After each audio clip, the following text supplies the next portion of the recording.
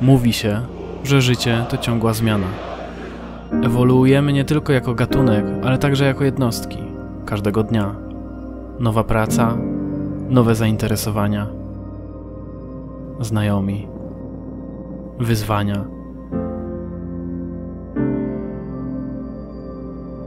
Czasami idziemy do przodu.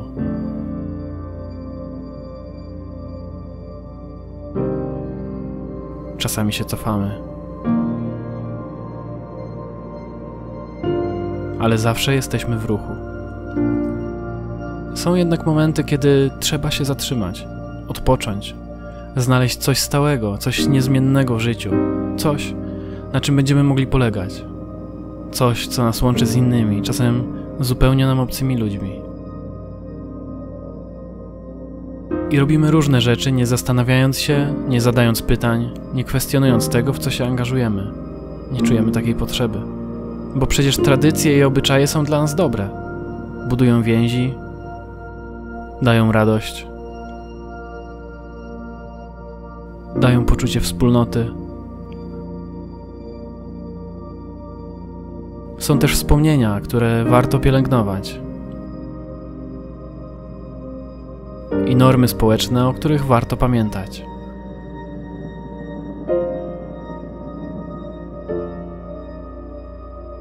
Robili to ludzie przed nami, robimy my i robić to będą też nasze dzieci. Ale czy wszystkie tradycje są dobre? Może część z nich bywa okrutna i zupełnie zbędna? Może inna część wynika z zupełnego braku zrozumienia powodu do świętowania?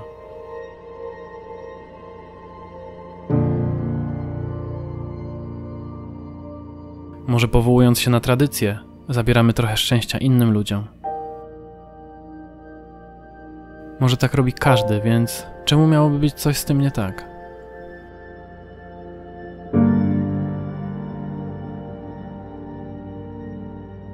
Może jest tak spisane w Świętej Księdze?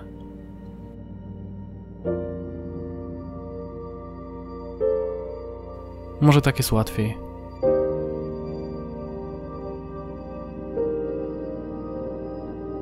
Choć nie zawsze zdrowiej. I na pewno nie z korzyścią dla wszystkich. Wiele zmieniło się na przestrzeni ostatnich kilkuset, a nawet kilkudziesięciu lat. Nie wyobrażamy sobie, żeby wrócić do rozwiązań z przeszłości. A jednak wracamy. Bo to nasza tradycja. Zastanów się nad tym.